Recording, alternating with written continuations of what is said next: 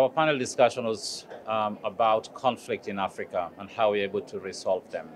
A very good interaction amongst the panelists, but also bringing up the issue of the large number of refugees, IDPs, and migrants in the continent that we are facing, and trying to provide humanitarian assistance, but also looking at recovery and post-conflict development itself. We've also discussed the whole issue about violent extremism and how we can create jobs for the youth in Africa. We've been coming to DIHAD for many years, and we still think it's a premium venue for meeting of humanitarian partners, development partners, procurement partners, suppliers to humanitarian assistance as well. I feel very safe. I think I came on an Emirates flight from Nairobi. I arrived at the airport here. I did my COVID-19 test at the airport.